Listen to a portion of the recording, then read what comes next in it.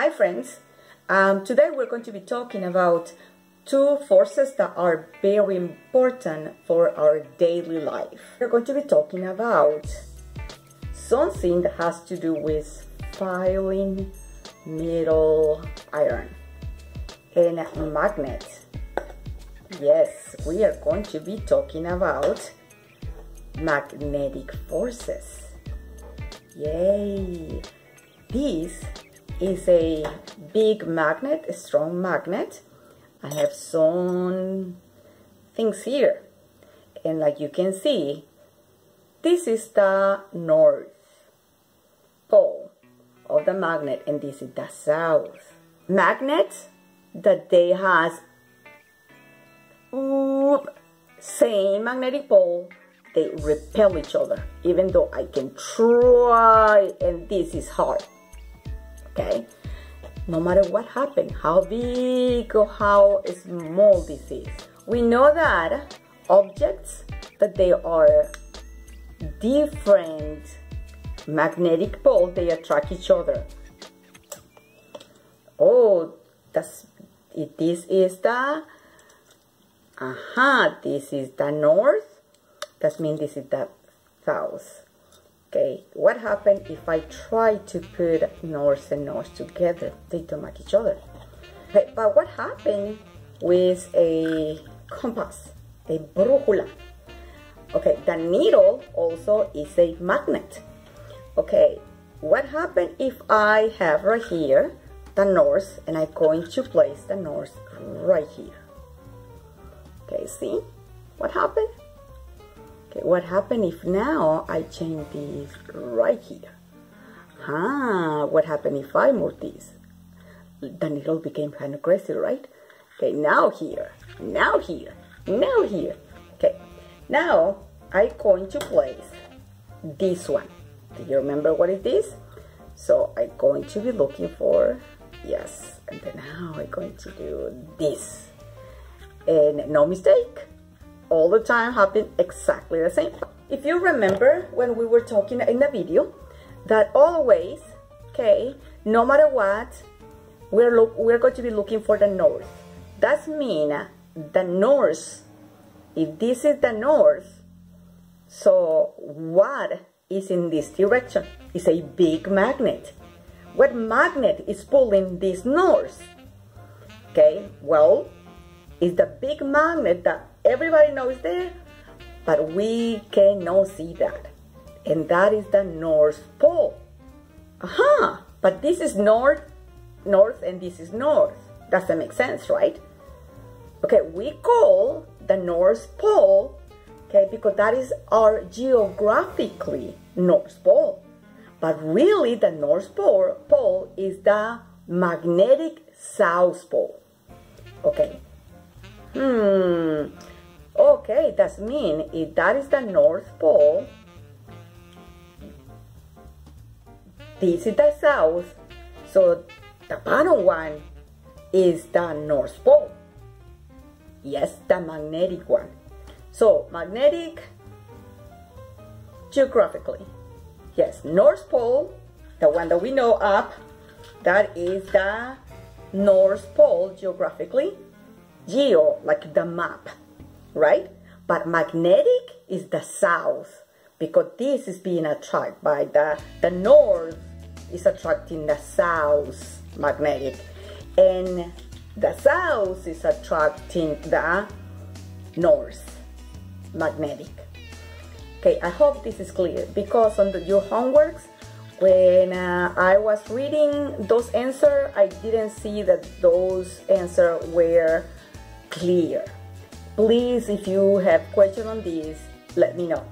Okay, today also we're going to be talking about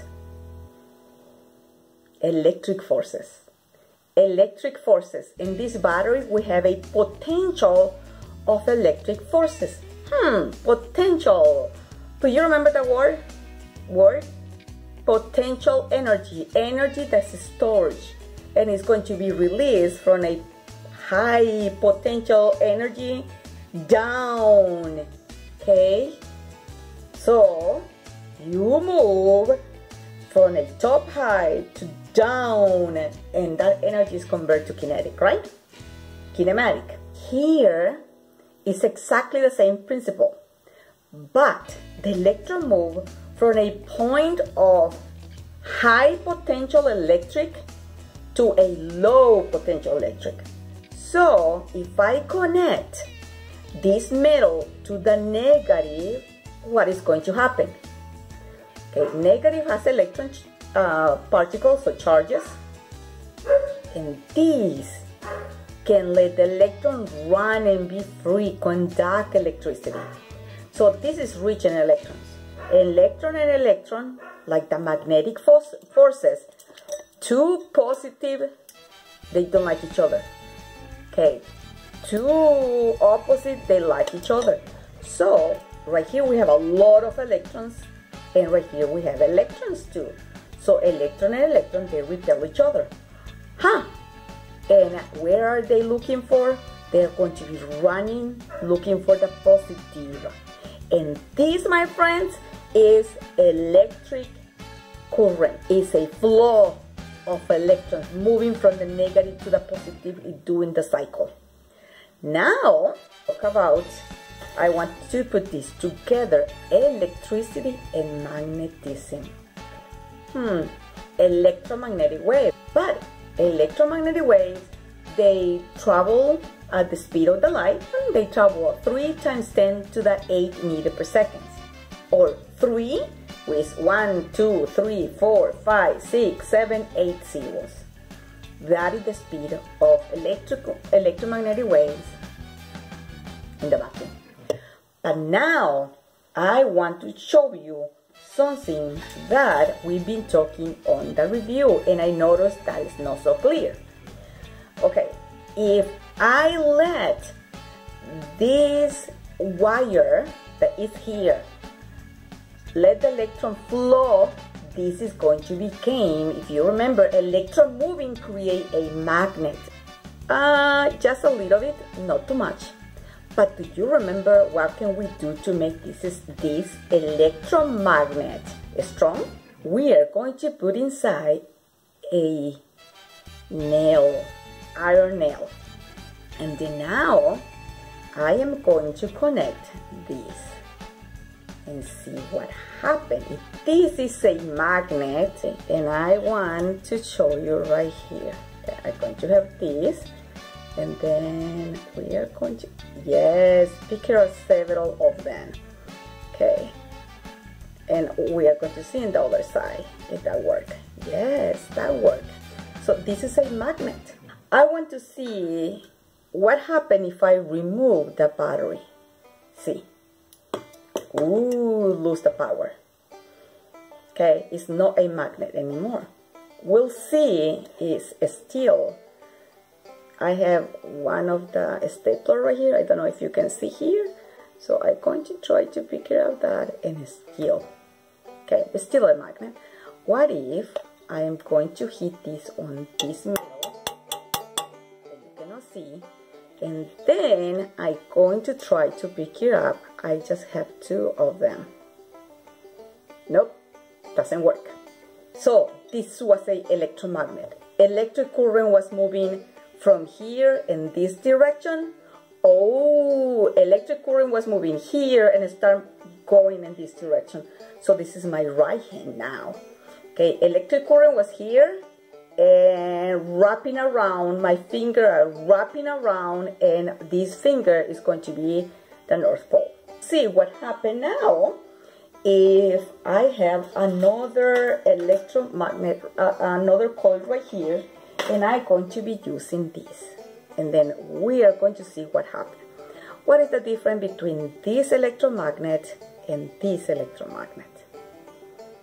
Okay, can you see the difference? Okay, we're going to see if this has exactly the same behavior.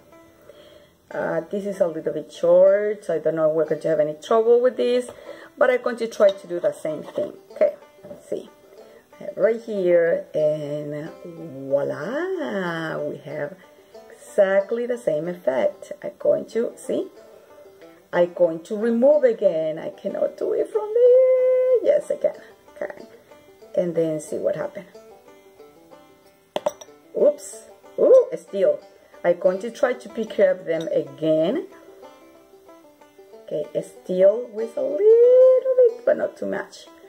Okay, if I hit this or I put temperature, I increase the temperature, the domain, those ions, those electrons, those 3 extra electrons per atom are going to start getting crazy, and they're going to lose the property of magnet. When we put the electric current right here, so all these magnets, okay, all these small magnets inside of this, they are going to make a line, and all these are going to be looking for to the north, all of them, and then that is why we do this.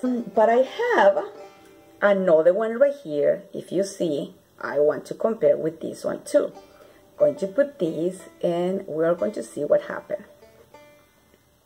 Okay, what do you think? Guess what is going to happen? It's going to pick up more or less or the same. Okay, here, and I'm going to have all these magnets right here. Okay, see. Ooh, this is getting hot. Oops. Nope. 2. Barely 3. 2, 3, 3. So, what was the difference? Okay, can you see how many coils, how many rings are here? And compare right here.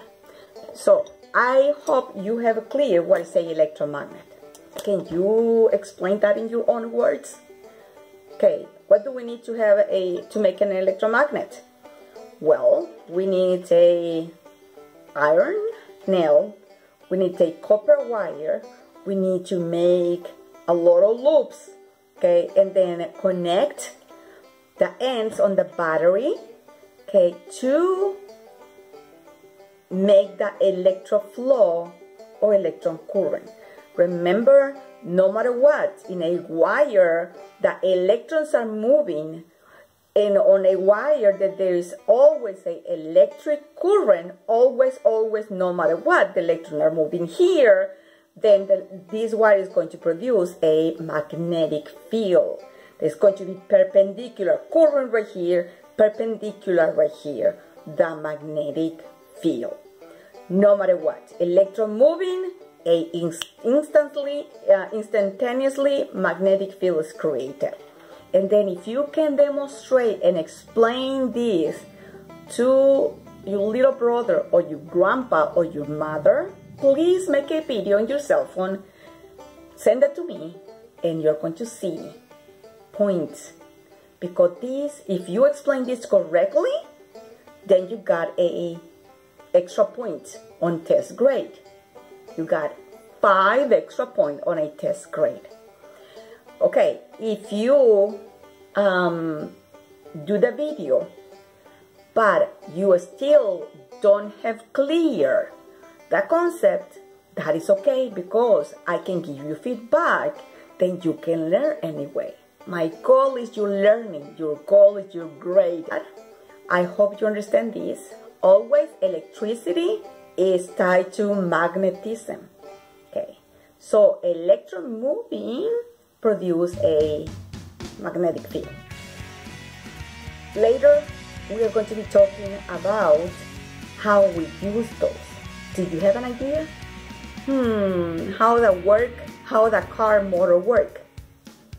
Electricity and magnetism. The blender has a wire, something like this in the middle in the motor.